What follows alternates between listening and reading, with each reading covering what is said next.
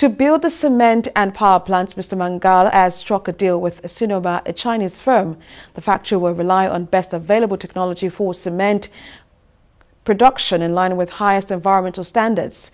It is designed to be one of the most sustainable in the sector. The prominent industrialist Tahiru Mangal says this is a strategic investment in the West African cement industry, and it will enable the Nigerian economy to bridge the huge infrastructure and housing deficit as the largest economy of the region.